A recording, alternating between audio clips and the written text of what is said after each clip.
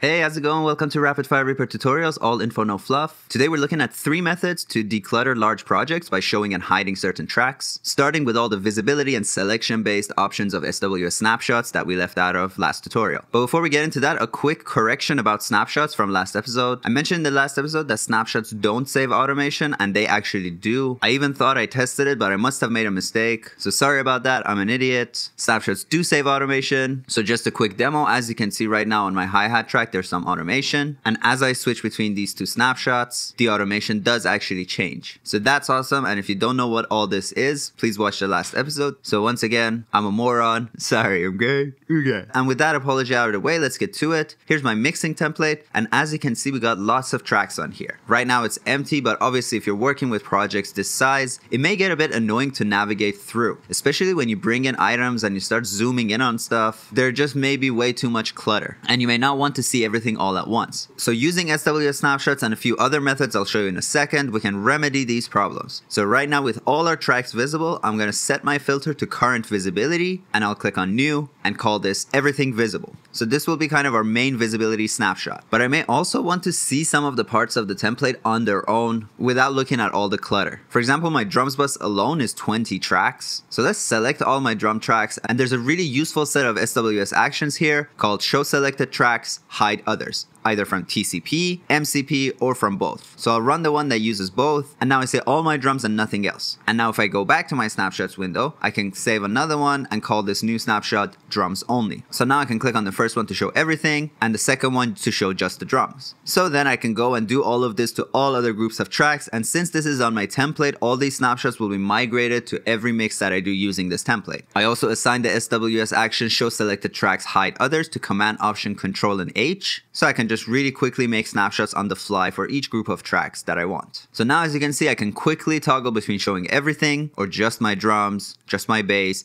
guitar, and so on. And I can even make additional ones, for example, one for all instrumentals and one for all vocals. Now, using current visibility or going to custom and ticking only the box called VIs is literally the same thing, but I guess if you use the custom mode, you can also save other things about your tracks as well. Now, this is the example used in the SWS manual, and I personally prefer another method for this, which I learned from the REAPER blog, because just to use an example, with snapshots, I can quickly see all my drums and I can quickly see just my bass. But what if I want to see both? Of course, I can just make a new snapshot, or much easier, I can use the Jon Tidey method, which instead of using snapshots, uses a few custom scripts and cycle action. So it is a bit more time consuming to set up initially, and I won't get into that here, but watch the video linked above or in the description. But once it is set up, I can put all of them in a toolbar like I have right here, and then from our everything visible snapshots, I can click on these icons to show and hide my different groups of tracks. So hide my drums, bass, guitar, keys, and vocals. And now if I want to show drums, here they are. Drum and bass together, there we go, or I can hide that and show guitar and keys together, and so on. So the Jon Tidey method is more modular. You can show only one thing, but you can also quickly show a mix of your groups. And when you use the toolbar instead of using the snapshots window, you also get a little bit extra screen real estate. So that's my preference most of the time. That said, snapshots still have their uses, especially when the selection of tracks you want to see may come from a few different subgroups of tracks. So the Jon Tidey action relies heavily on scripts that select tracks by a specific name. So you may have a situation where you need to select stuff that don't have similar names at all. For example, let's say my bridge section of this mix that I'm doing, I'm only using the bass amp, guitar tracks 1 to 4, my guitar plate reverb, and let's say a couple of tracks from my PBHKS bus, and my entire vocals bus. So for something like this, I can still use my SWS action to just show those, and now I have a completely custom visibility, and I can quickly save this as a snapshot, call it bridge tracks, and I can keep coming back to the snapshots later if I need to. And using the same method, you can also save selections of tracks by clicking the selection box in the custom filter. Like maybe I want to take a subset of these bridge tracks and I want to control them all together. I can use a VCA when it's all from the same bank of tracks, but for my random group of bridge tracks, I'm also going to save another snapshot, and this time I'll use custom and choose selection. So now whenever I click on this, it'll select all these tracks together and I can turn them down together or bypass their effects or whatever. And once again, using snapshots for these cases is not the only way, and in my opinion, still not the best way if you're not saving anything else. And for the best way, we need to go to View and go to Screensets and Layouts. And up here, we'll go to Track Views. And Track Views is another way to quickly toggle between the visibility of certain tracks. Both Track Views and Snapshots already come with actions to both save and recall them without having to open these windows. but each of them has some unique features. For example, here you can see one of my track views. It's all my tracks visible, but all folders are collapsed. So I can load these quickly by pressing F4. And then with Shift and F4, I'll go to my main mix with all the folders uncollapsed. F5 will show me just my buses and VCAs for only making macro adjustments, and so on. And I can very quickly toggle between these. These also save the collapsed state of folders, among other things. So for example, if we take our bridge tracks that we saved earlier, and this time save them in the track views window, and I'm gonna do this on slot 7, so I'll select it and hit save, I'll get this menu. And we can see that this also allows us to save our cursor and scroll position, our zoom settings, in addition to visibility. So for example, when I go to my bridge tracks, I can also have my edit cursor go to the beginning of the bridge, and I can maybe collapse my vocals bus, have all these tracks fit to the screen. Also, maybe I want to zoom on the bridge as well. So now saving this will save all of this stuff too. And I can call it bridge tracks and shablamps. Now I can be anywhere in the project doing whatever, hit load on my snapshot 7, which I can set a hotkey to, and it'll load the track's visibility, it'll collapse the vocals bus, and set my zoom and edit cursor back on the bridge too. Super, super neat. So track views are awesome. Everyone knows about screen sets and we have covered them before, but not nearly enough people use these other 3 options. And really, I can spend a really long time talking about the pros and cons of each one, and I will do that in the blog. But really, I'd suggest trying all of them out, using a little bit of each, and just having a play and seeing their differences yourself. Learn them, love them, use all of them. As always, check the blog posts and I'll put more detail on all this stuff. And if you like my work, you can now become a member of the channel by clicking the join button below or watching the video above. Or as always, you can donate to me through buymeacoffee.com. The link to that will be in the description. Thanks to John H, Guillaume, and Mark S for donating. Take care of yourselves, everybody, and I'll see you very soon. Bye.